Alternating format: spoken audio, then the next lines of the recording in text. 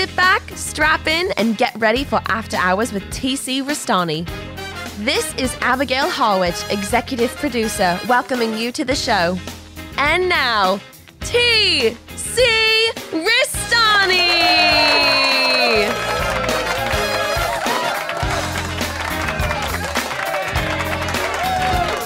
Alrighty, welcome to the After Hours of TC Restani, the podcast. I'm TC Restani. I'm in the palatial podcast penthouse, and we got my esteemed panel of experts around the horn tonight. We got Quincy, the Milkman Briscoe. What's going on, Quince? Not that much. We're just having some fun there. We ain't having fun until you got to dial 911. Across the table, of course, my mentor. I thought we were done with all this. I said 911. I didn't say 393. all right.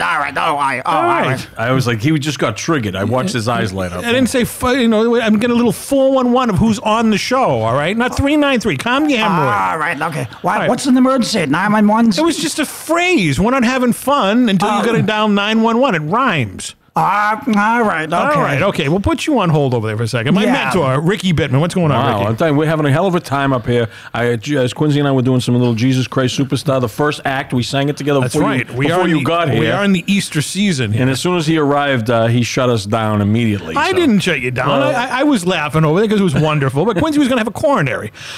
Conspicuous by his absence tonight, South Boston Jeff, he's a little under the weather. Yeah. He had way too much St. Patrick's Day stuff 2 weeks ago. Still, well, those balloons that he had. So he's not going to be joining us tonight.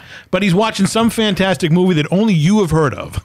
What is it? I don't know, but I'm just assuming. It's probably a John Waters. I hope it's not that movie where the people eat crap. But I was born and raised for a little part of my life in Atlantic City, New Jersey. Yeah. We have one of New Jersey's favorite sons joining us on Discord, and one of our biggest fans, the one and the only Doug Palumbo. How you doing, everybody?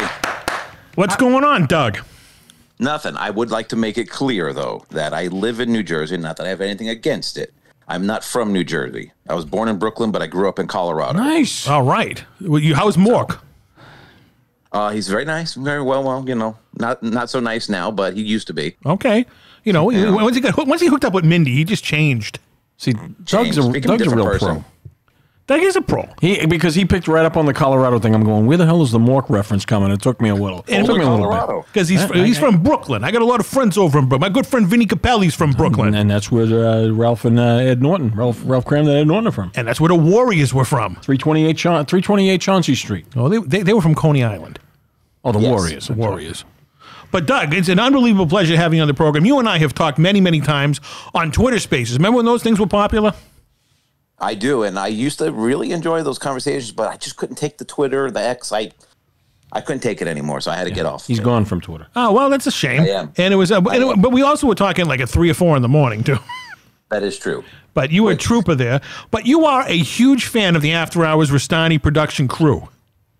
I really am, and I can't even.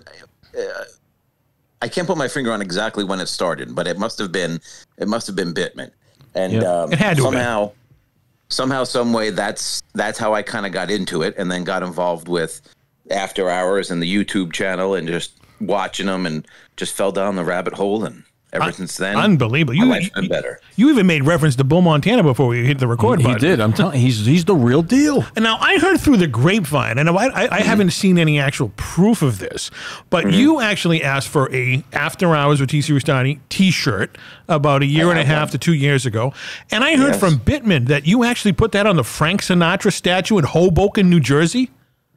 Well, I will do that. I did put his the Bittman sticker on the statue. Right. The T-shirt I did not get a picture of. So I have to go back and do it again. Well, old Blue Eyes and all his crew are gone, so we don't have anything to worry about. Hoped. I said I don't want Doug to wind up at the bottom of the river. For this. He's all. That won't happen. All right.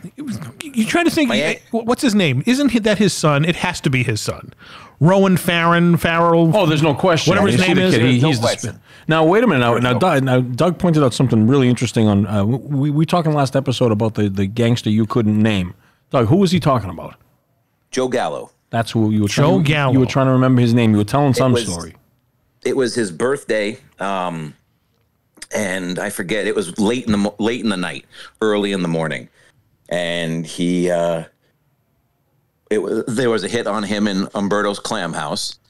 And to protect his family, he ran outside after he had been shot and got shot a few more times, and then he died in the street. Wow. What a trooper. Oh, that's when we were talking about Paul Castellano dying Yes, at you were that, talking about at that Spock and you always Steakhouse. used to walk by there. Yes. I never walked by where this dude got blown away. No. But This is why Doug... because he's from Brooklyn. He knows all the stuff we know. And we only got him for a short window. I want to tell everybody Well, out this there, is just a preview. We're Yeah. going to have Doug on the program probably in the next couple episodes for an extended period of conversation. So take some notes, Doug, about things you want to talk about. Now, Well, I already have things I want to talk about. For sure. well, give us a preview right now. The listening fans want to know.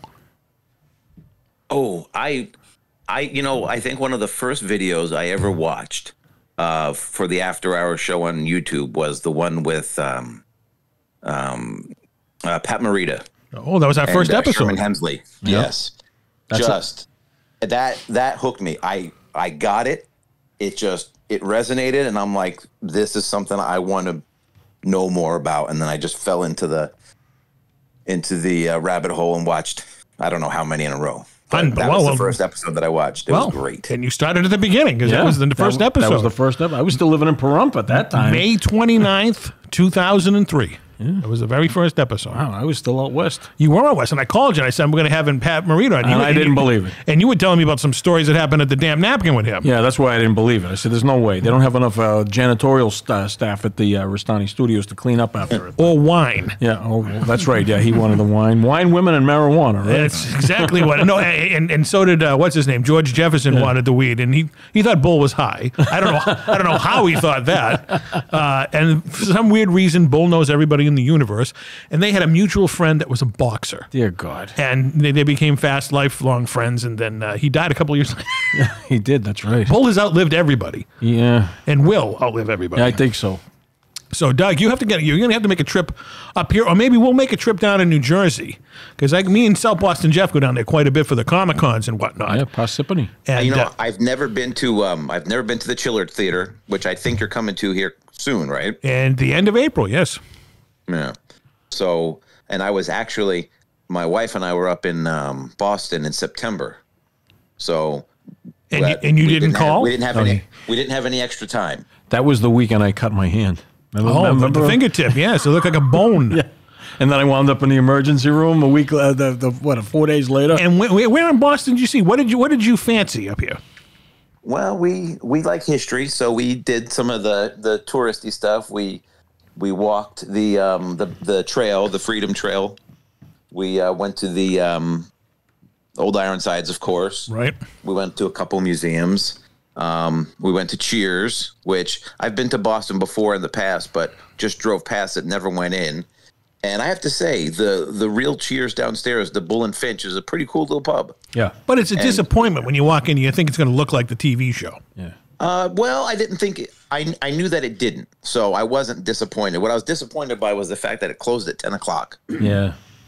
Well, and we were having a great time, and great bartender, waitress, and we were just having a great time. And then, okay, last call. Well, I'm like, it's only 10 o'clock. Well, you can blame Mayor Wu for that. Exactly. Well, the next time you come up, Mr. Dooley stays open until 2 a.m. Yes. Now we're talking. Unbelievable. So hopefully, Doug, you'll come up here and we'll give you the grandiose Restani tour of Boston, the real Boston. I would just love to see the Palatial Podcast penthouse. Well, if you know, I just posted a photo, but you're no longer on Twitter. Are you on Instagram by any chance? No, I only have Facebook, and that's not mostly, but the reason is because I was in the Navy, so I have a lot of Navy friends that I still converse with, and that's how we do it. So that's the reason why I kept Facebook, and then all my family and some of my other friends are on it, and that's why you need to get back on Facebook, TC. So. I've been thinking about it. You should, because all Doug's Navy friends could get involved. All right, there you go. And then Quincy can sing in the Navy like in the Village People. They want you. They want you. No. They want you as a new recruit. No, he doesn't have to. It's okay. Thank you. We don't want to hear that. Now, Quincy, this is your first time talking to Doug. He's a humongous fan of yours, loves milk. For real. What do you got to say to Doug, Quint? Well, first of all, I salute you because you're in the Navy. They want you. They want you. They want you as a new recruit. Second, I wish you and your family and everyone happy Easter. How's that for openers? How's that? Are you going to have an Easter egg hunt over your house, Quince? I don't know if we're going to have an Easter egg hunt, but we're certainly going to have a lovely dinner. I heard ham. Oh, yeah. Got to have ham. I heard about this. You know, what was the side that you wanted to have with your ham? I'm playing guessing games. I had some fun. Tater tots. Tater tots. Ham and tater tots. Tater huh? tots. Yeah. What is wrong with that guy? There's nothing wrong with it. Quincy, only a ham and egger would eat ham and tater tots. Now, Quince, I have a question, if you don't mind. I know you like milk, but the more important question is, what do you like to dunk in your milk? What's your favorite cookie? Chocolate chip. And then Oreos, like my second favorite. Or favorite, as I would love to say. Now, if you have an Oreo cookie or a sandwich cookie, do you put the fork in the filling and then dunk it that way to make it easier, or do you use your fingers? Well, first of all, I don't think you can put a fork into a cookie, can you? Sure you can. Sure. In the middle. What If kind it's of like a an Oreo cookie, if it's like an Oreo, you put the fork into the cream. Yeah. Oh, all And right, you use okay. that to dunk it, and then you can just eat it, so you don't get your fingers all messy. Well, have some fun and like a little kid. And if you really love dunking, don't be bashful. First of all, the glass of milk has to be dipped to the top. But yeah, if the glass of milk is halfway, yeah, then I agree with you. You got to get a long fork, just like they do in salad or fondue. You need a fondue fork. Fondue? Well, don't they have what they call fondue forks? I haven't heard that word fondue in decades. Well, and then if the glass of milk is halfway full, then it makes a lot of sense. Yeah, take a fondue fork and put it into the cookie and dip it into the glass of milk and then take it out and eat the cookie. So what you're saying, Quince, is you like food you can use your hands with. Sure, yeah. So you must love gravy. No, believe it or not, like mashed potatoes, with salt and margarine and peas are good. And baked potatoes, margarine are good. You eat that with a fork. Now for the peas, do you scoop them all in one hand, or do you eat them one at a time? No, you take a plate full of mashed potatoes and peas, you mix them in, a little salt, margarine. That's real you don't use tasty. your hands. No, you can't. Okay. Why, Yes, you do. I've seen you eat everything with your hands. well, if we're alone, that's one thing. But if you're with a crowd, yeah, then What you are have. what are you talking about? When it's romantic. No. I've seen you eat beef-flavored rice at the green tea with your hands. Maybe just a tiny bit, if we're alone, but If you're alone, one thing leads to another. Yeah, there you go. Yeah, you and Bull. I've seen you eat alone before, and that's. I've seen dinosaurs have more table manners. I want to know why a guy who drinks 2 gallons of milk a week eats margarine, for Christ's sakes. What are you, trying to save calories? come on, you gotta have margarine. You need it on toast. What the hell's wrong with butter, for Christ's sakes? Margarine doesn't Butter's even... better for you than margarine. First of all, Yeah, it is. the margarine is the excellent, but the most important thing about margarine, you can wake up in the morning, it's soft, and then you could slap it on your toast, bagels, English muffins. No, let's get down to the real brass tacks here. Because margarine is cheaper than butter, right? Ba-dum-bum-ba-dum-bum. You and Paquet, right? Well, that and it's soft. Yeah. The thing is about butter. Right. If you take a stick of butter, then you have to put it in the microwave. For You a got few someplace seconds. to go, for Christ's sakes? I mean, just, Why wait it don't, out. why don't you leave the butter on the counter?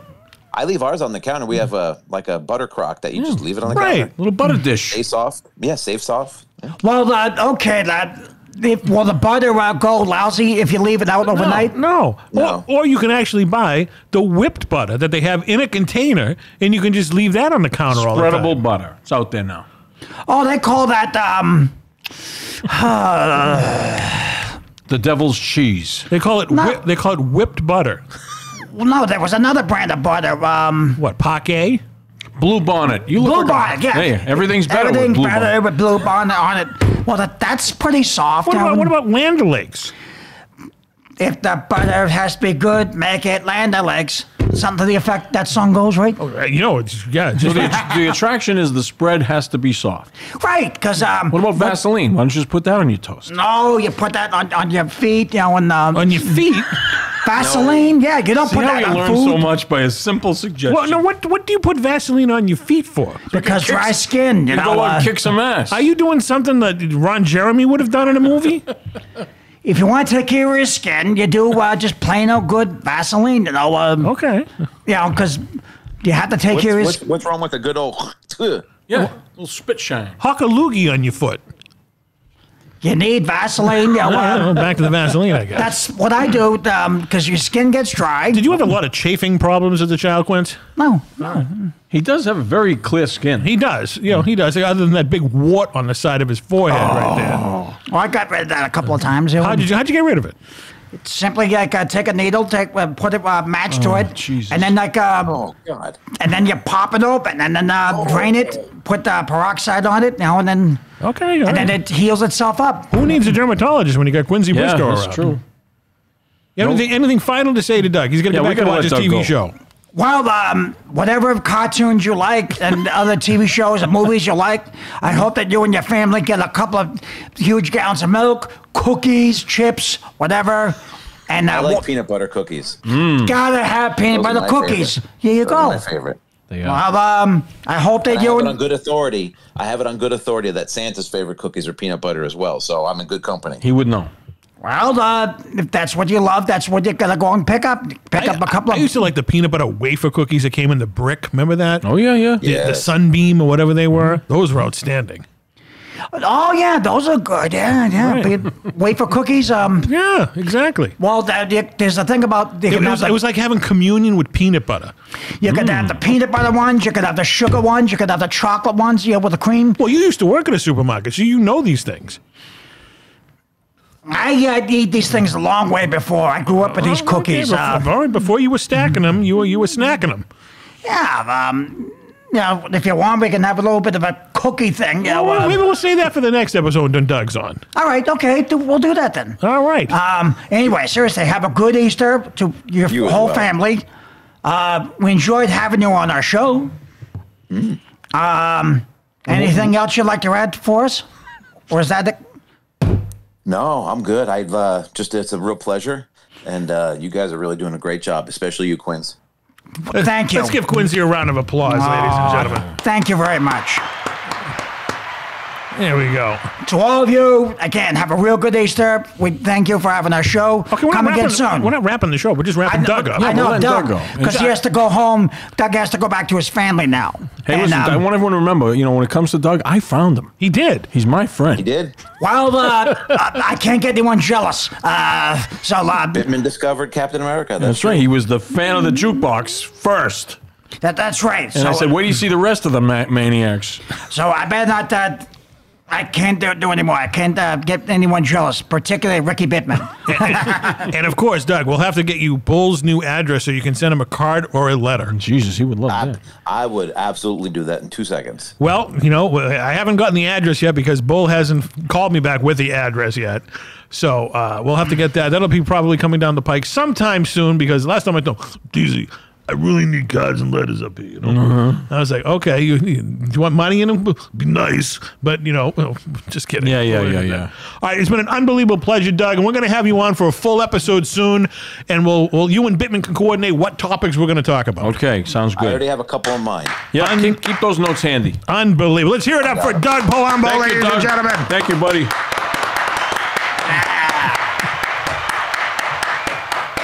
And what we're going to do right now is we're going to take a big time commercial break, and we will be right back after this. Do you love seafood? Hi, I'm Captain Dave Marciano, and I want to invite you to check out our new website, angelicaseafoods.com. Now you can get fresh local seafood shipped overnight from Gloucester's fishing families to yours. angelicaseafoods.com, the finest, freshest seafood New England has to offer. From the boat to your door, get Angelica Seafood's premium seafood, sustainably caught and packaged at angelicaseafoods.com. Alrighty, welcome back from that big time commercial break. This is the After Hours with TC Restani, the podcast.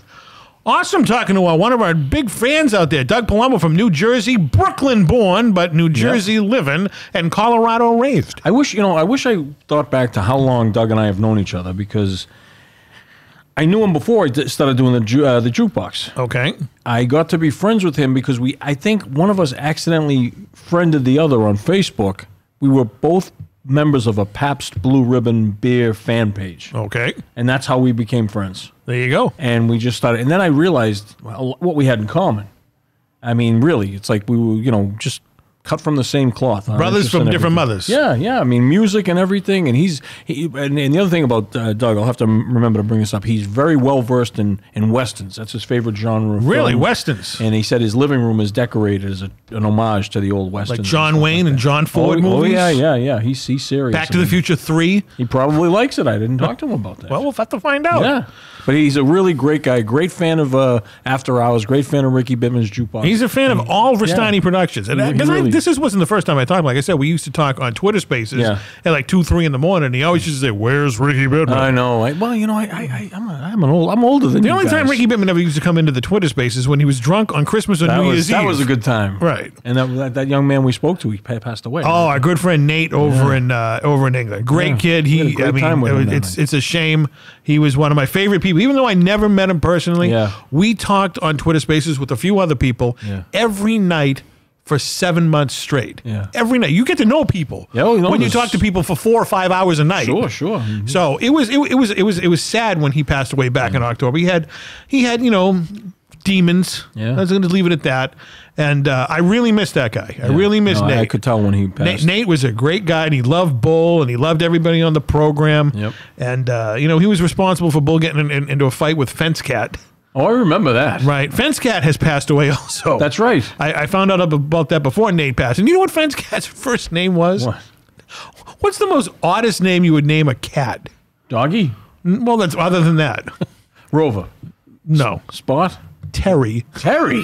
How come? Who names a cat Terry? Yeah. Hi, Terry. You name Hulk Hogan Terry. Yeah, you don't only if name you a cat Terry. You'd only give a cat a human name if the cat could talk. Right. Why do you, of all the names? Bring Terry over here. I want to talk to him. Of all the names, like for why Terry? I don't know. It's a human name. You don't name a cat Paul. And it's one of those funny names too. Right. It's like it is a.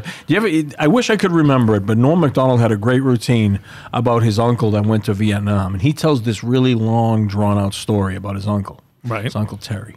And he went out to Vietnam, and he'd come back. He had the necklace of ears and everything. He did all these awful things, killed a lot of people, and he's telling this whole story and everything. So he goes, "So the moral of this story is, don't you?"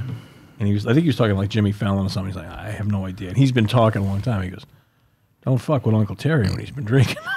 There you go. But it just builds and builds. You don't fuck with Terry the Fence Cat either. There you go, Terry. Terry. Did you have pets growing up, Quincy? Yeah, I think I recall I found this German Shepherd, and what was the dog's name? What'd you call it? I named it Oliver. Oliver, that's even worse. Well, then but the thing was like, now, what did you name it? Oliver after the Tiki on the Brady Bunch? Yeah, of course. Of course he did. But what I did was just a little kid. That's something Jeff would do. Yeah. Well, I named him Oliver after the Cheeky on the Brady Bunch. Oh, for goodness sakes, take it, I take it. Okay, I had a dog growing up. I didn't name it because the dog came when I was very young. They called it Jody after Jody from Family Affair.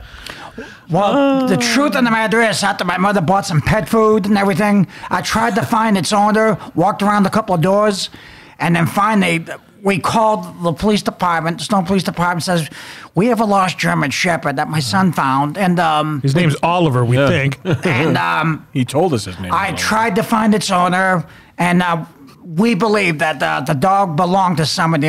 So we would like to turn it over to you and pray to God that it goes back to the owner. And so they came over to the house, picked up the German Shepherd and the pet food, and we can only hope that. Yeah, let's hope, huh? Because we know what the alternative. The dog was friendly, and I played with the dog, and then it's like. Well, cops love German Shepherds. Yeah, they do. So they probably adopted it. Could have been like a cop dog, a canine unit. It was a friendly dog, and I was just a little kid. Some dogs aren't nice, and some dogs are nice. Right. But the thing you got to remember, one of the most important things, put the dog on a leash for all reasons, because that way when the dog there's Bear on a leash right now. That's right. We're watching Restani Productions Bear over there, the super dog. Well, I want that dog. That is why they have leash laws, because that way, if your pet tries to run away, you can take control of the pet. Because once more they try to attack another pet or bite a human being, you're going to pay the consequences. That's why they have leash laws. And you could get rabies. Yeah. You get rabies, and they get tetanus shots. You know, you got to put your pets on a leash when they take them for a walk. Okay. Thank you, Bob Barker. All right. Advice. Get your pet spayed and neutered. As we're recording this, we're just prior to Easter. You know, the big Christian religious holiday down there. Yeah. You got any big plans for Easter? I do. I got to go over to Southie. My one of my sisters is having an annual Easter gathering, Right. so Tosh Lent and I got to go over there and have Easter dinner. You gonna have ham and tater tots? Yeah, we do the ham, but I my brother-in-law, the two of them, they always really make a big deal out of the holidays, and they have the nicest place and the most space to do it. So they're kind of like always stuck doing it. So I try to help out. So I make the mashed potatoes, and I make the turnip. Do you have a secret to your mashed potatoes? I do. And you know what? When Tosh Lent isn't looking, I put half and half in them instead of milk. Really? Yeah. Makes them a little creamier. A little creamier. Yeah. And I wanted to throw in a little sour cream one year, but some people don't like it. You like so I didn't. garlic in your mashed potatoes? I love that, but I know. Wow. How do people not like that? Because the people, their palates just... I love garlic mashed potatoes. I love all things zesty and spicy. Right. I especially garlic. I mean, I love mashed potatoes. Everybody says, what's your favorite food ever? It's mashed potatoes, okay? Yeah. But when I discovered garlic mashed potatoes, like 30 something years ago, I was like, ooh. Like even when they make the red potatoes with garlic, like that, you can just leave the skin on a little bit. Well, that's German potato salad. Yes, that's the German potato salad's in a class. You make it with the vinegar instead of the mayonnaise. Yep. With a little mustard in it. See, Tosh makes her potato salad. See, I'm the sous chef. I got to boil the potato, and I have to cut them all up into small pieces. She marinates them in apple cider vinegar, puts a little garlic powder in there, but then she puts yellow mustard. Brings it to a whole nother level of tanginess. Now you have never had my vegan potato salad. Dear God. What is it made out of? Well, Old clothespins? No, it's potatoes. Okay. The only thing vegan in it is the mayonnaise. Okay. All right. I can see that. So I've had all the slobs that come over the houses for the barbecues. Yeah. You know, the Maki Dustins and whatnot. yeah. You know, all those, who would eat, He's very flexible eater. who would eat, dog shit if it had ketchup on it. He would...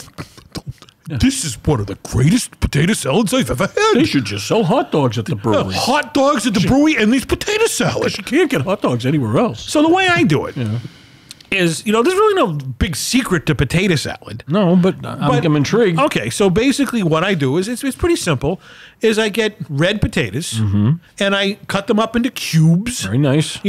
Boil them. After you cut them? After you cut them. Okay. No, I cut them first and then boil them. That's what I mean. Right. So they're boiling, red potato cubes in there. You let it cool. Yeah. Drain the water. Okay. Let it cool a little. Yeah. Take the vegan Hellmann's mayonnaise. Okay. Take a shitload of it. Put it in there. That's what I like. A lot of the mayonnaise. Okay. Chopped onions. Whether red or yellow. Doesn't, whatever one's the cheapest of the day. Okay. Put it in there. I also put in pickle juice.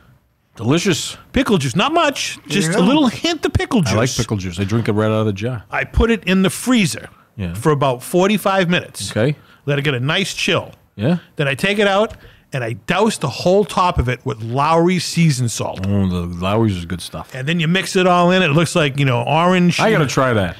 And especially at our barbecues. Yeah. Every time we've had it, you've always been on the road. I know, man. It's summertime. You know me, man. I've been laying low all winter long. I get out there and I just like. I understand. I love the warm weather. See, I don't like the sun because of the complexion. It's half Irish in me. But still, I like the warmth. But we have the warmth. We have the grill going, and it's a warm day. I get it. You've only been to the deck once to take your picture with the Jaws license plate. That's right. And and you had your Narragansett shirt. I promise. But I make the potato. Even cousin Leo, who is a great chef in his own. TC, this is probably one of the greatest potato salads I've ever had. And he wasn't kidding either. I know. I got to get there. I got to see him again. You do got to get to see him again. I do. I miss cousin Leo. So hopefully this summer we won't have rain every weekend. Oh, I know. We can't have the summer we had last year. We can't. We just can't, Quincy. I mean, it rained constantly. I usually Quincy knows, South Boston Jeff, Colonel, even Petunia is showing up a few times. Yeah. I used to have barbecues every weekend. Yeah. Every Saturday we would have it. It was like a holiday on a Monday, like a Labor Day or a Memorial Day. We got the barbecue on the Sunday. All right.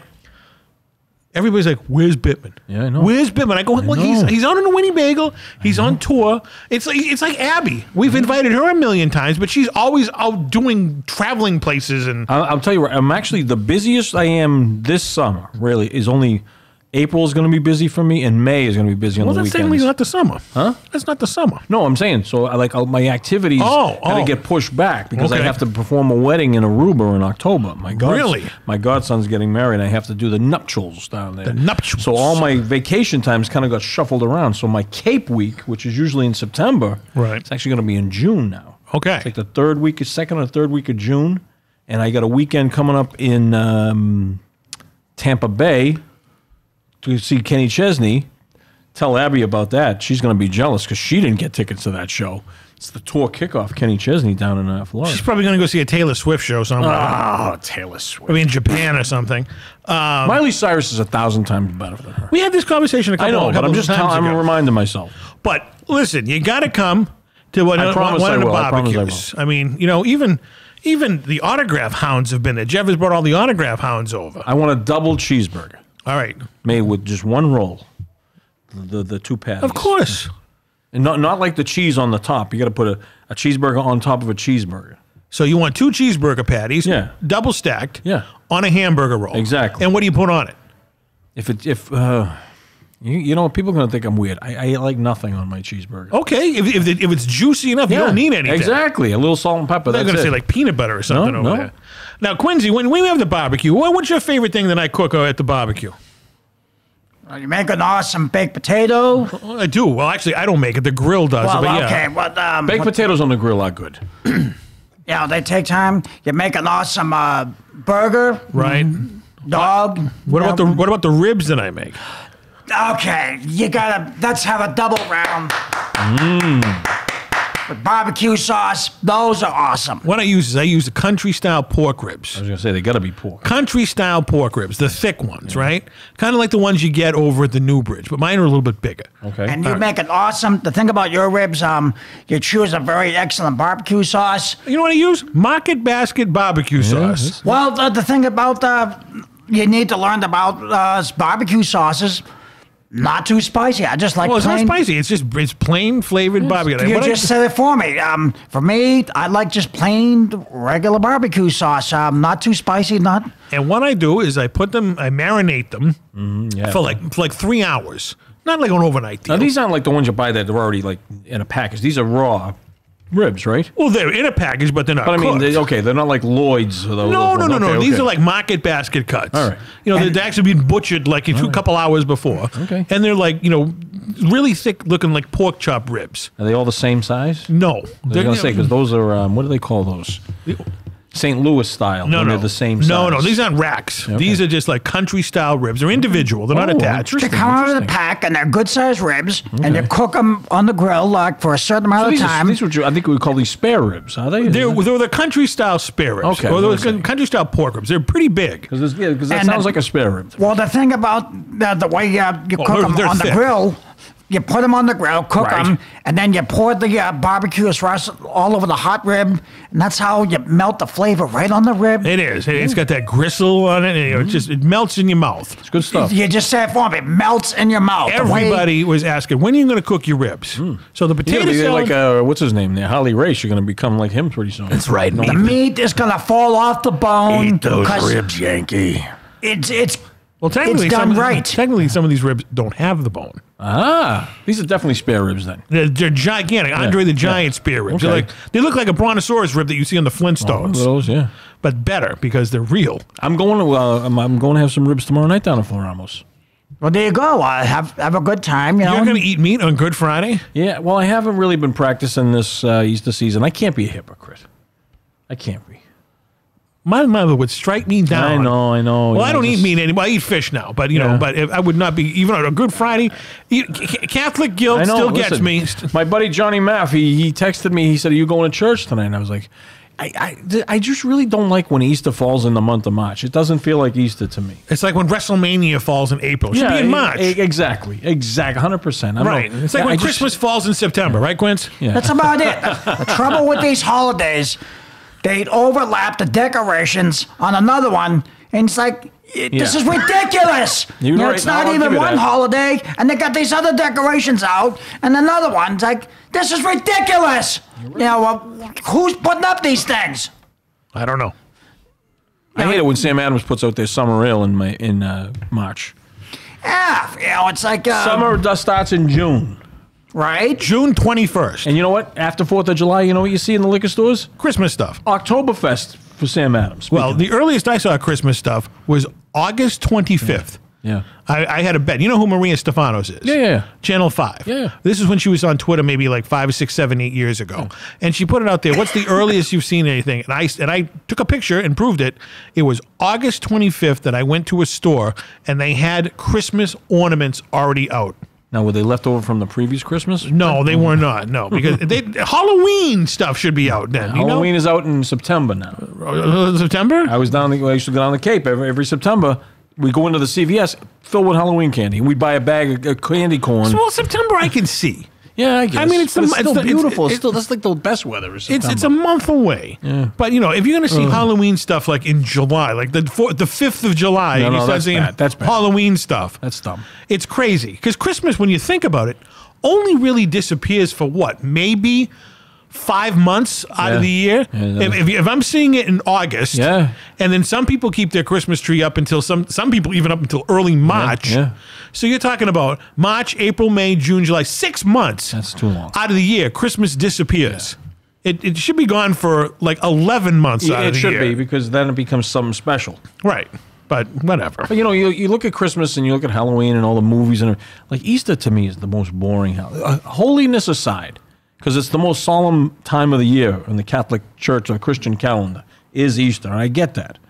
But like I don't think we should have an Easter dinner. You know, it's just why? Because it's ham. Not everyone likes ham. I like it, but not everyone likes it. You know, I just think forcing the families to get together again for something is just a pain in the ass. Well, we just did St. Patrick's Day. Then it's going to be Memorial Day weekend, and then it was going to get together. And then after that, it's 4th of July. Give us Easter. But you know what the best Easter I ever had? What's that? I had Celtics season tickets, and the Celtics were playing at 2 o'clock in the Boston Garden, and it was 70 degrees that day, and all the bars had their open patios open.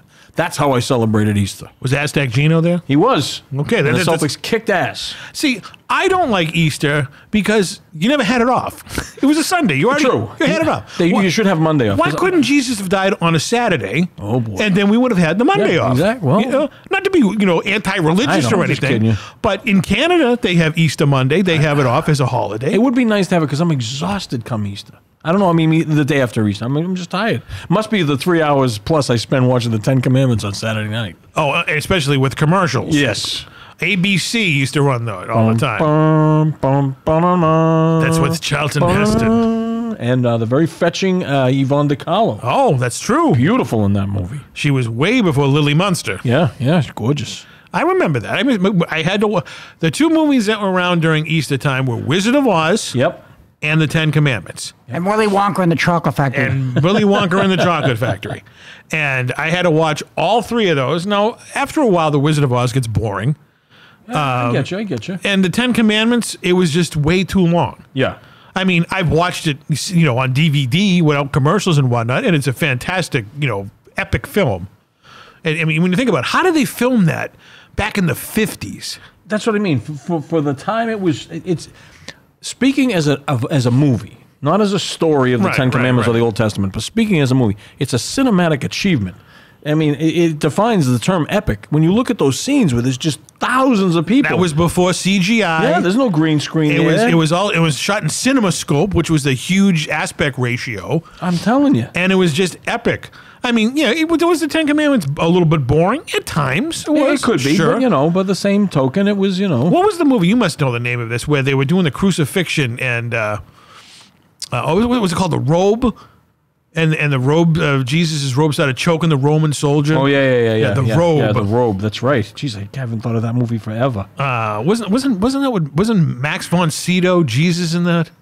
I think he was. Right. The Easter memories are just flowing in my head. You got more of them than I do. It was, going to church and, dressing up in your little Easter outfit and whatnot and doing an Easter egg hunt, which, it was boring even as a child. I, didn't have fun with that. Believe it or not, I am listening. I'm trying to look up the smoke shows in this movie. Do you know in the Ten Commandments that Fraser Clark Heston, Charlton Heston's son, played the baby Moses in the bassinet? No, I did not know that. Yeah, I did not know. I did not know that. And who's the one?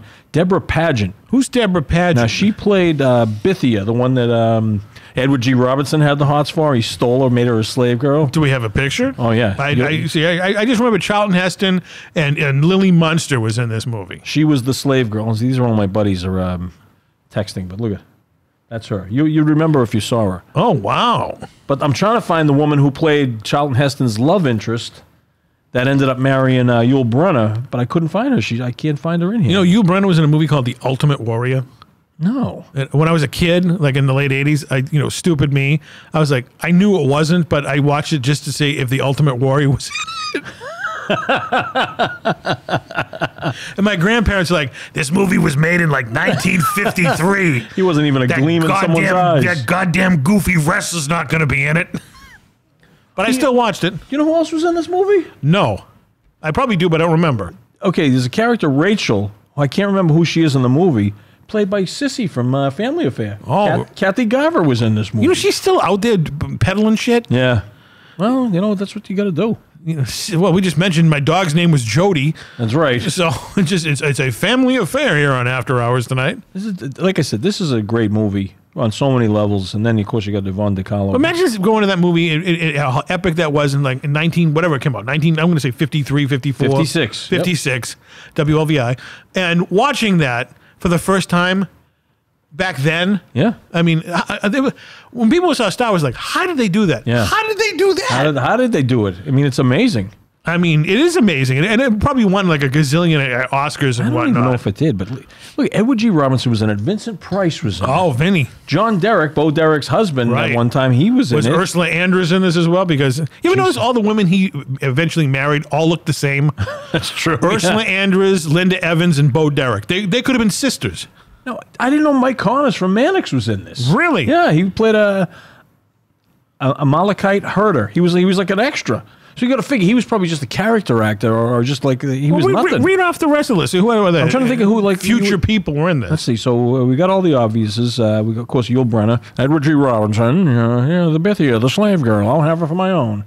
Charlton Heston's son, Vincent Price, John Carradine. He played Moses' brother Aaron. He fashioned the golden calf. Okay. Because father of Robert Carradine. Peer pressure. Lewis from Revenge of the Nerds. They even got that hot black chick in here, Esther Brown, who played Princess Darbus, the one they brought in the people from, was it Ethiopia? I'm going to have to watch this now. It's got to be on YouTube somewhere or Amazon Prime. I don't know. I don't think you can. I think the only thing... I must have this on DVD somewhere. I'm sure you do. Oh, and Frank DeCova, who played one of the Indians on F Troop. Really? Yeah. You must have seen an episode of F Troop here and there. Oh, of course. Yeah, F Troop was always on TV. Yeah, and he's in It there. is Berlin. Who else was in there? I don't know who Mimi Gibson is. Maybe it's Robert Gibson's mother. Kenneth McDonald, who was in a bunch of the Three Stooges shorts, he's in there. He plays slave number 14. Oh, like Jawa number 3 in Star Wars. Of course, then it says Kim Dibbs, and there's a picture of Frank Sinatra. So who knows? Maybe this is not a reliable source. And then like Charlton Heston is like mentioned at the very end. But Kathy Garver, she was Rachel. Wow. Who directed this film again? Oh, that was Cecil B. DeMille. Excuse me, Mr. Badillo. I'm ready for my close-up. Ready for my close-up, Mr. Well, he was also the one who did the other one with Charlton Heston, the zoo train accident one. Oh, The Circus. Yeah, but what was that movie called? I think it was called The Circus. No, it was like the greatest show on earth or something. Oh, that's what it was. Yes, about the Ringling Brothers and Barnum and Bailey. It was Circus. the movie that inspired Steven Spielberg to become a filmmaker. Yes. That's right. That's exactly the one he did. Right. And he did Ben-Hur as well.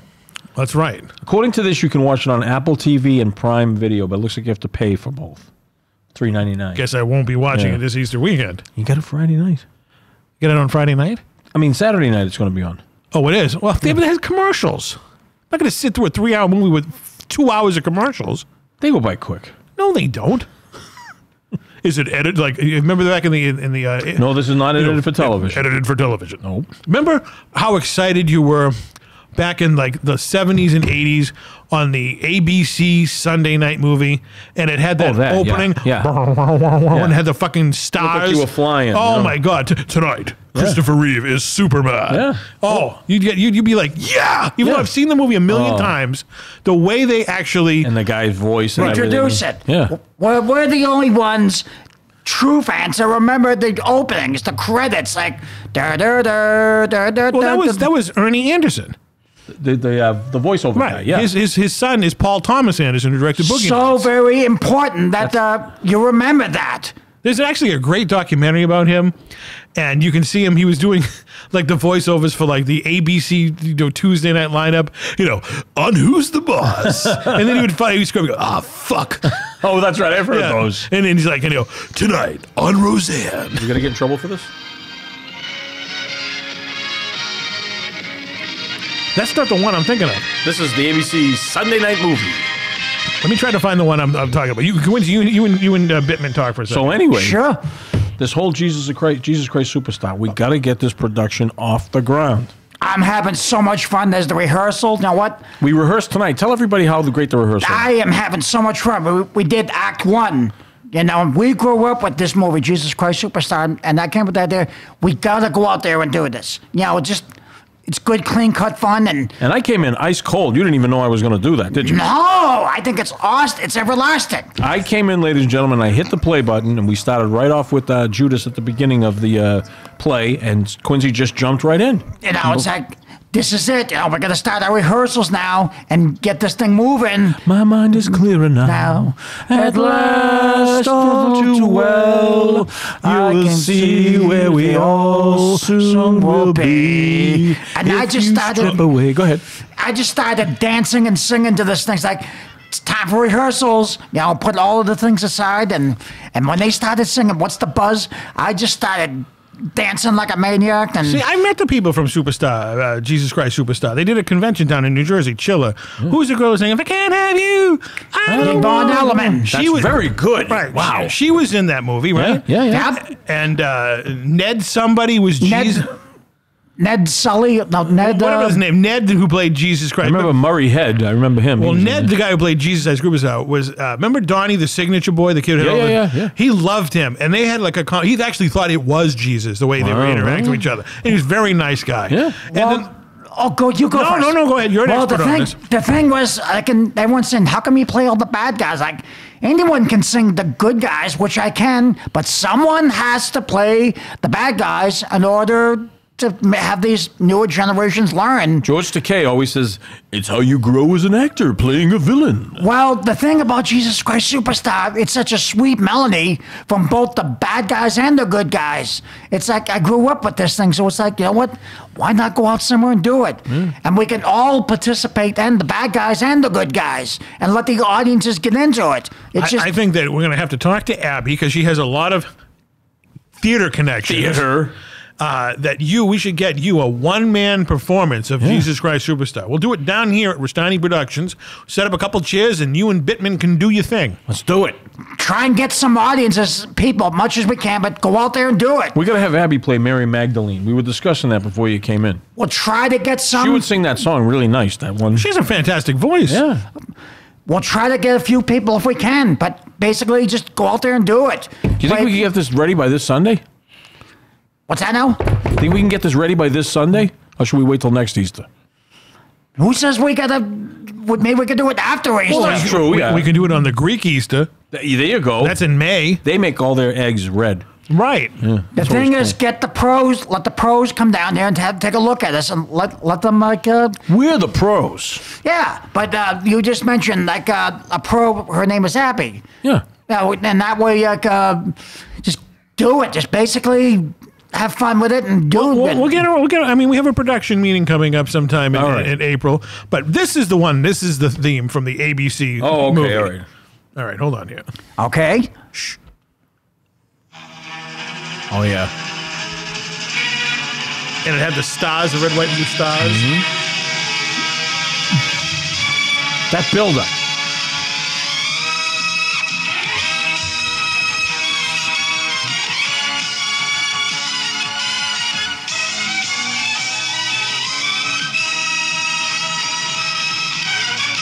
Tonight on ABC, Christopher Reeve plays the Man of Steel.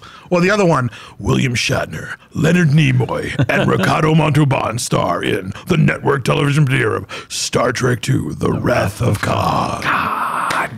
That opening, you know what that also reminds me of? The HBO spaceship. That was good. That was a classic. That one still gives me goosebumps when I watch that. That was very exciting.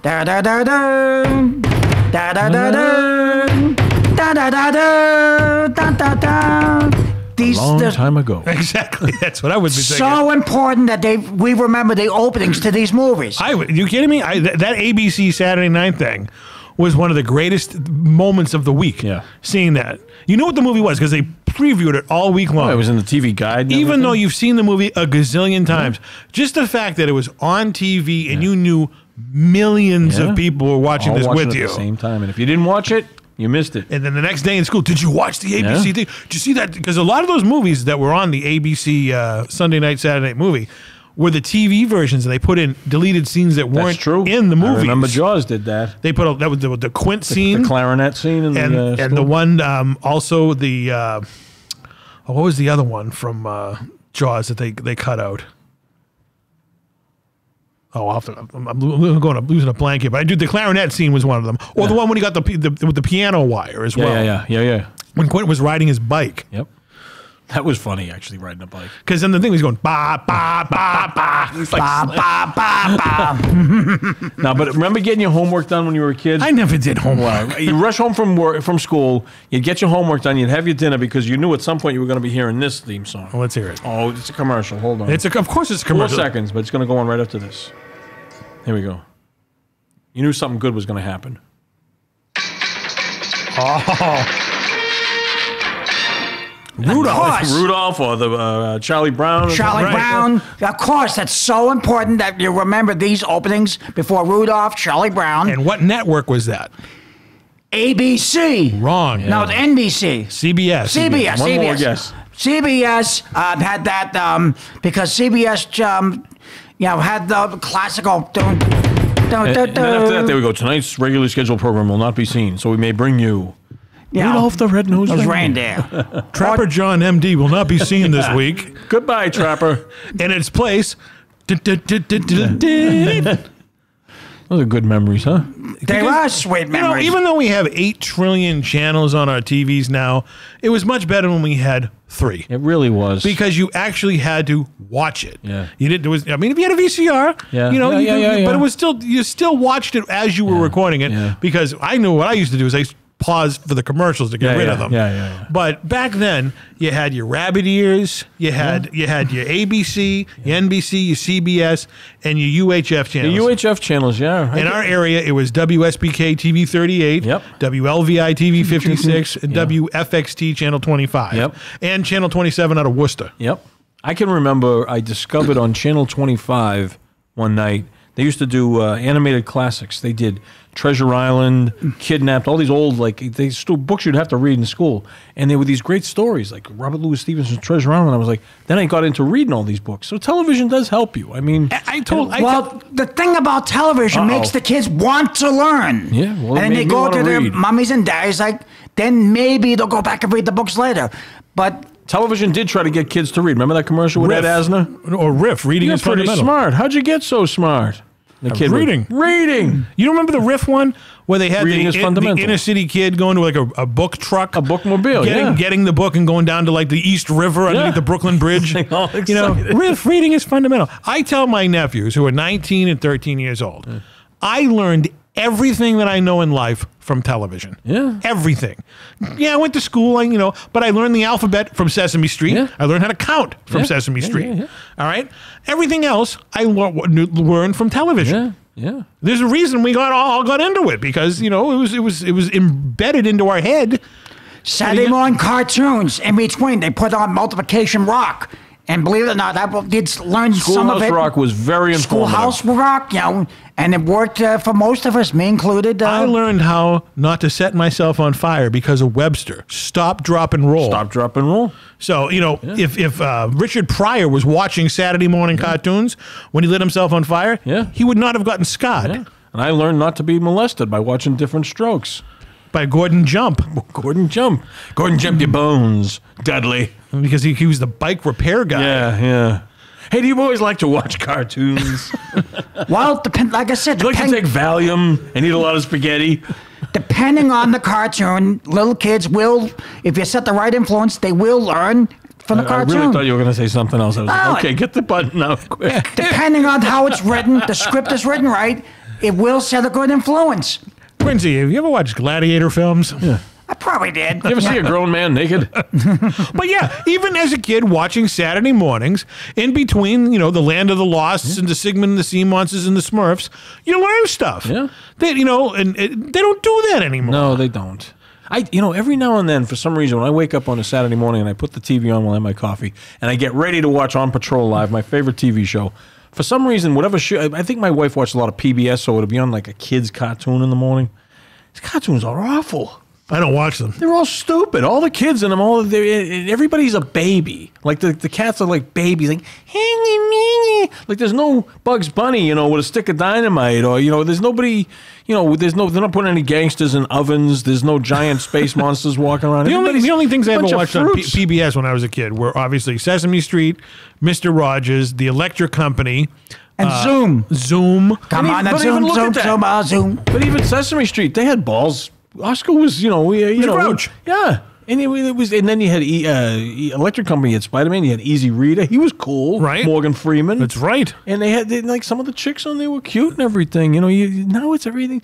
You look at them someday, they were all like these little babies, like marching around, all talking. And Morgan Freeman was good in that. Teletubbies. Morgan Freeman was so good in the Electric Company. He played a disc jockey, and then he played I love to talk about a casket, you and me. It's like he makes these kids want to learn. That's true. And it was another show I used to watch on weekends on public television was Granite State Challenge. Oh, that was always good. Yeah. I realized how dumb I was watching that show. So you didn't quite learn everything from television. But I learned because I watched Granite State Challenge with that French guy, whatever his name was. You learned how stupid we were. Right. Well, you know what? Do I really need to know the capital of South Dakota? Like the answer's like the Marquis de Sade. Like who needs to know that? I don't even know what he is, but I know I heard of him. Well, the Marquis de de Sade was in a movie called Waxworks. Okay, so he was in a movie. All right. The only reason I saw that is because my favorite actor's Marquis de Sade. You like whips, Quincy? What's a whip? Orange whip. Orange whip. Orange whip. Orange whip. Indiana Jones's whip. Are these candies or licorice whip? Oh, I used to like those when I was a kid, yeah, but... Okay. But yeah, PBS, I even remember my elementary school teachers, if you're falling behind in school, watch PBS, Sesame Street, Granite State Challenge, all these shows. I used to say that to PTA things, TC's a very intelligent, but he lacks focus. Yeah. You need to buckle down. And, and I found out, wait a minute. I can learn all this crap, and I have to go to school. It's a rule. But you tell me I could watch this stuff on Channel 2? Yeah. And then my teacher said, too much Steve Martin. That's what they wrote on my report card once. Yeah, I remember that. I remember that story. I had too much Dukes of Hazzard when I was a kid. But, I was learning about the South. You were. And look what we learn now. It was an evil, horrible place. We thought it was great. I mean, the General Lee is like Christine incarnated now because it had a Confederate flag on the roof. I can remember on PBS in the weekdays, if I was homesick, they would show a show called Reflections and another one called Bread and Butterflies.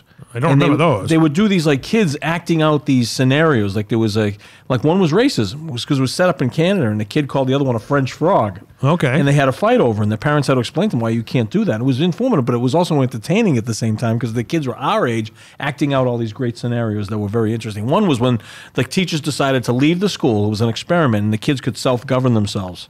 And the experiment was what will happen. Now, it was all dramatized, but by the same token, it was very interesting. So I always got a little bit something out of that. But, of course, that all went down the crapper when one night I'm watching PBS, and I was watching Monty Python, and a topless woman came out. Game over.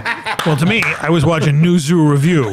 No, you didn't have to be topless for that. No, because Emmy Jo's boots did Yeah. it for you. And you're sitting there like, I'm 7, 8 years Yeah. old, and why am I? Well, I don't Yeah. care. I should be interested in what Freddie the Frog and Yeah. Charlie are, but Emmy Jo and her boots running around in a circle. Yeah, that Henrietta just is not doing it for him. Right, and how did Doug, not Doug, our good friend Doug Blum, but Doug from the New Zoo Review score Emmy Jo in real They're life? still together, Right. and she's still good looking. She's still good looking. She's like 80 years old, Yeah.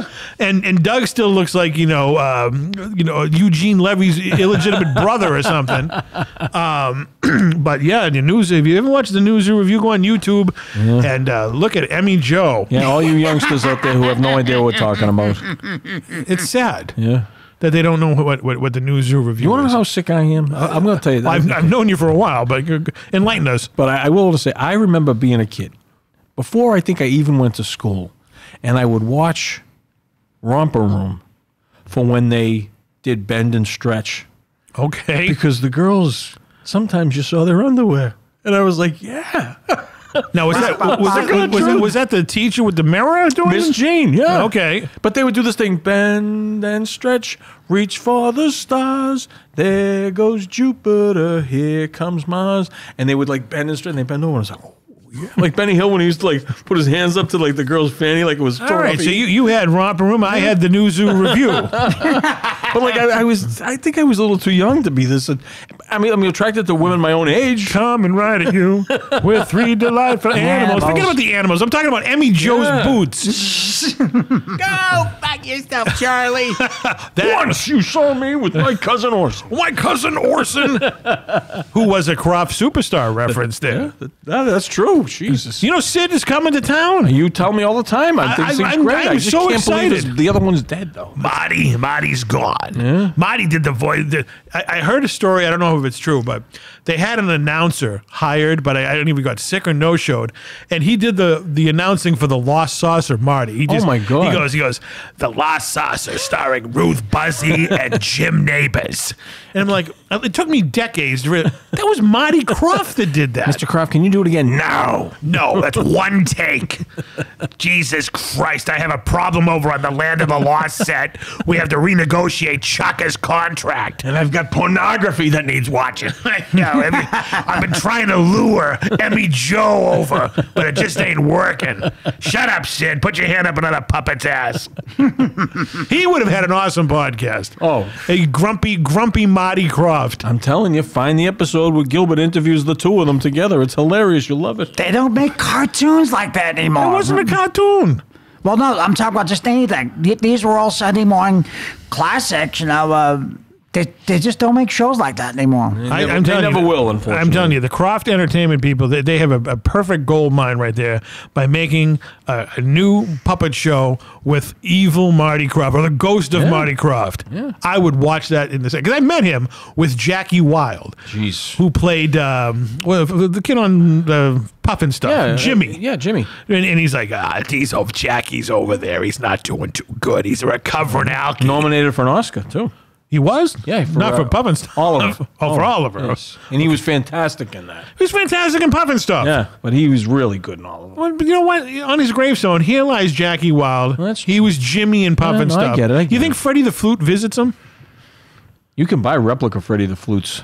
Really? They're very pricey, but they're out there. How much? I think they're probably like a couple $100. It's worth it. Yeah. Does it talk? No. Does it go, hi, Jimmy? Hey, Jimmy. Jimmy, look out, it's Witchy Poo. You ever hear the song from that movie they did, the H.R. Puffin stuff movie that Jack Wilde sings at the beginning? I must have, but I don't He remember. like sort of it. runs slow motion through his neighborhood and stuff. It's a very heartwarming song. I I don't know, we probably can get sued if we play it, but it is on there on YouTube. Of all of the Croft Superstar shows, which one was your favorite? Oh, there's no question HR Puffin stuff. Really? Yeah, I liked HR Puffin stuff. I liked him. I liked those cops because they reminded me of Hoppo Marx. I liked Witchy Poo. I liked all that You mean stuff. Cling and Clang? Yes, Clang and Clang. But no, I did have a soft spot for Lidsville. Right. Because of my buddy Charles Nelson Riley. How's that for a topper? He'd come in every day. Like I said, he'd hug Butch Patrick and he goes, Butch, I love you and I don't care who knows it. I guess kiss him the on the cheek. clouds were good at Nature on Puffin stuff, like winds. They call them winds. That's right, yeah. I like the sets and everything. I like the mystery of it. Blow winds. Oh, Jesus. Blow. Like, you know, it's like they have four. I said that to Emmy Jo. Yeah. And Doug said, hold me back, hold me back. Freddie's gonna hold him back. Oh, Jesus. Go ahead and fuck her, everyone else has. Doug, while you were out there getting craft services, we brought her up to Charlie's little friggin' birdhouse and ran a train on her. Freddie's smoking a cigar. And there's a man inside that hippo costume. It's not Henrietta, it's Henry. My name's Bull. Oh, Jesus. He'd fit right in a Croft super world, wouldn't he? Just as himself. Just, and special guest star, Bull Montana as himself. Oh, God. See, we got to spring him from his rest home and meet Sid. He could be the voice of one of those if they ever bring the puppet show back. He could be the voice of the mean apple tree, like from The Wizard of Oz. Oh, you like if somebody picks something on you. What are you doing there? We'll be back after this It's a commercial. 2-hour movie, for Christ's sake. Yeah. Meanwhile, back at the Hall of Justice. Meanwhile, back at the Hall of Justice. Do you know who did the voiceover for that? I do. Quincy, do you know who did that? Meanwhile, back at the Hall of Justice. Do you know what actor did that? No, I don't. You know him, too. Ted Knight. Oh, Think of it. You can hear his voice. On there? Yep. Because for years I didn't know who it was, and then I saw him on an interview, and he was like, "I did the voiceover on the Super Friends." Do you remember who used to narrate Rocky and Bullwinkle? No. Cannon. Who was the guy that played Cannon? Frank, you ever watch? Well, you're probably too young for Cannon. Who was the big fat detective? Oh, he was on Jake and the Fat Man Yes. too. Conrad. Yeah, Robert Conrad. Was it Robert Or was Conrad? it? I'm thinking Robert Conrad was the guy with the battery on his shoulder. Say, go ahead, knock Hey it off. Siri, who played Cannon? Here's Paco Bell's Cannon. William Conrad. William Conrad. Okay, that was it. If you listen to old Rocky and Bullwinkles, he's the narrator. He also narrated one of the first Star Wars documentaries that came out in like the '78. Oh, that's interesting. He was, he was one of the shots was the one where Vader was trying to fighting Obi-Wan, and they kept hitting it and it would fall over, and he goes, and you can hear him. William Conrad goes, and the shot was not working. I remember watching that. Right, and the shot was not working. I don't think I've seen it since the day that aired.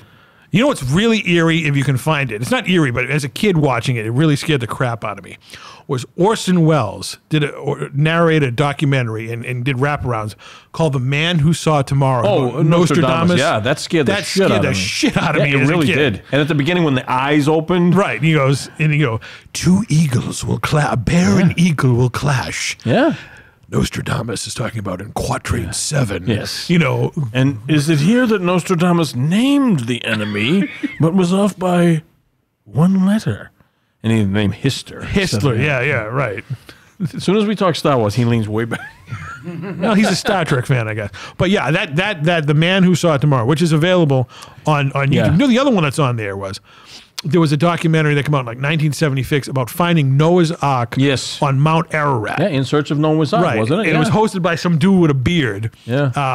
That one was almost as good as The Man Who Saw Tomorrow. The same people that made that are the ones that made that Bigfoot documentary I was talking about a few episodes ago. Okay. In Search of Bigfoot or whatever. Right. Those were kind of interesting. You can all find these on YouTube. If you youngins out there that have no idea what we're talking about, Orson Welles, before he sold wine, he was talking about Nostradamus. So no wine before it's time. Is Mrs. Johnson in there? I take orders from one person under protest. Great Orson Welles meltdown. If you haven't heard it, go listen. The fish sticks, you never heard that? I have. Oh, the commercial. Yeah. Yes, of course. When he was like, you can hear him drinking the water and everything. How many of you were in there, by the way? He goes, who are you anyway? He forgot the camera was rolling. Unbelievable. One more word out of you and you go. Quincy, speaking of going, we're going to wrap up the program. Go ahead, my friend. Well, first of all, we want to thank all of you for watching this very good episode. It was good. Just like all our episodes are. Please drive home carefully. Have a real good Easter. And remember, we never close. Get well soon, Jeff. It's the news Get well soon. review. Come and bear the two.